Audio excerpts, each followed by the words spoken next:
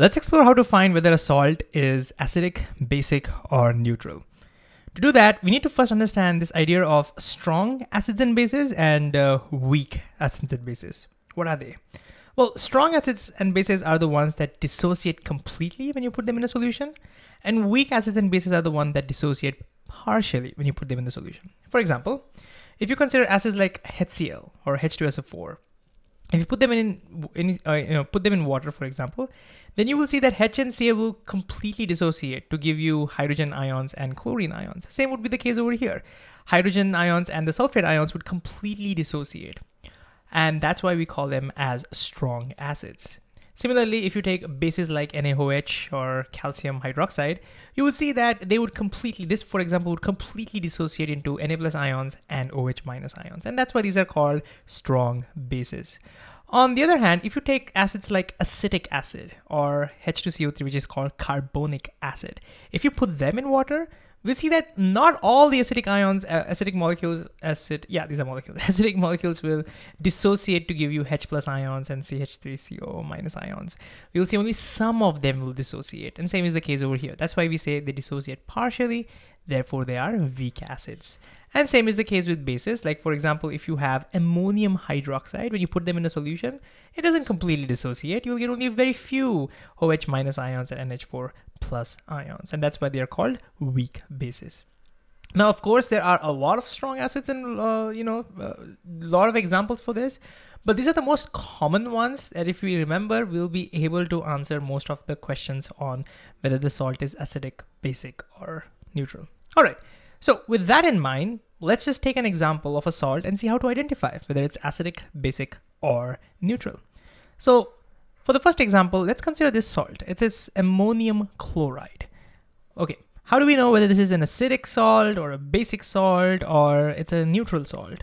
The way I like to think about it is, remember that salts are created by combining acids and bases. So the reaction is some acid and some base combines to form this salt and water, right? That's the acid-base neutralization reaction.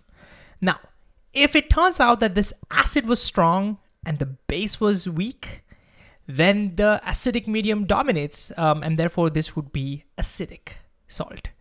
On the other hand, if it turns out that a strong base reacted with a weak acid, then the basic would dominate, and then this salt would be basic. And if it turns out that both of them were strong or both of them were weak, then this would be just neutral. Neither of them would dominate. Does that make sense? So all we need to figure out is whether these are strong acids or weak acids and strong bases or weak bases. How do we do that? How do we figure out what these acids and bases were? And the way I like to think about it is, let me just dissociate these and see what we get. So if I dissociate NH4Cl, I get NH4 plus and Cl minus ions. And if I dissociate H2O, I get H plus and OH minus ions. And now I can go back and I can say, look, H must have been with Cl to begin with, so that you got HCl. So I know that the acid over here must have been HCl. And similarly, NH4 plus must have been with OH minus, and therefore my base must have been NH4OH, ammonium hydroxide.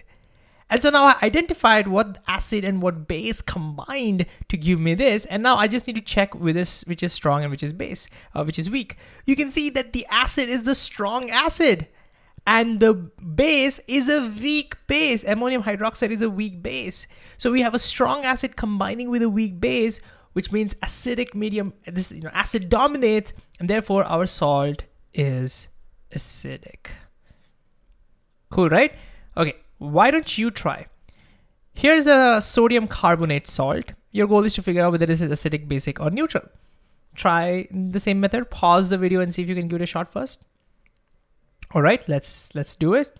So again, some acid and base must have combined to give you the salt and water.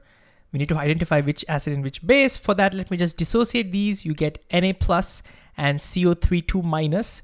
I know that this Ca32 minus because that's the reason why it's combining with 2 Na.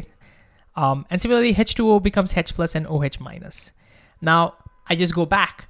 Oh, Na plus must have been with OH minus, right? because positives and negatives, right? So therefore my base must be NaOH and my acid must be HCO3, H2CO3. So my acid must be H2CO3, which is the carbonic acid, which is my weak acid, and my base must be NaOH, which is a strong base.